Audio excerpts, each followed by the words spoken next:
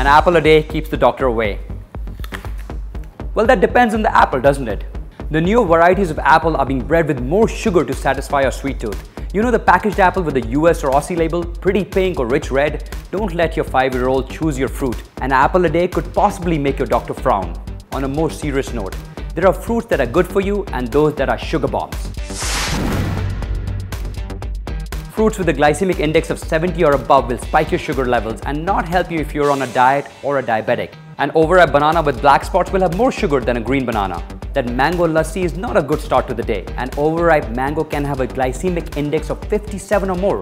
Chiku and jackfruit have a glycemic index of 73, while a guava has a glycemic index of 78. Pineapple contains a lot more sugar.